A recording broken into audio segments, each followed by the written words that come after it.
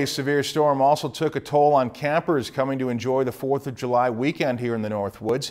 Jamil Doneth shows us the damage done at Itasca State Park and how this could affect business this holiday.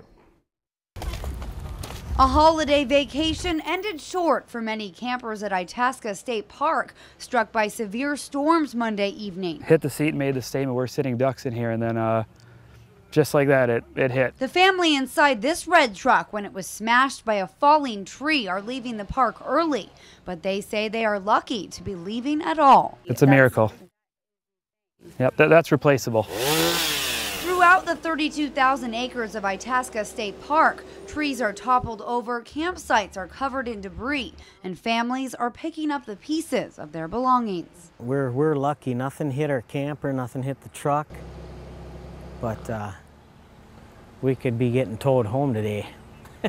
Brad Johns spent hours Monday evening helping his fellow campers remove equipment trapped beneath fallen trees.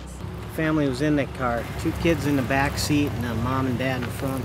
Like this family, whose tent was completely destroyed in the storm. Our friend here dragged it out so that we could get our equipment out of the tent. On the north end of the park, Itasca sports employees were up till 5 a.m. cleaning up a tree that fell onto their marina. Crushed one of our boat motors, and the winds actually ripped off like 3 of our pontoon canopies. While everyone is thankful there were no injuries, the real casualty for Minnesota state parks on their busiest holiday weekend is the calm after the storm.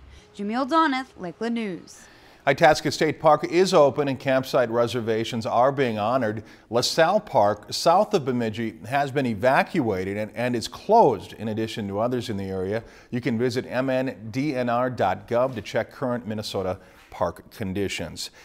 If you've enjoyed this segment of Lakeland News, please consider making a tax-deductible contribution to Lakeland Public Television.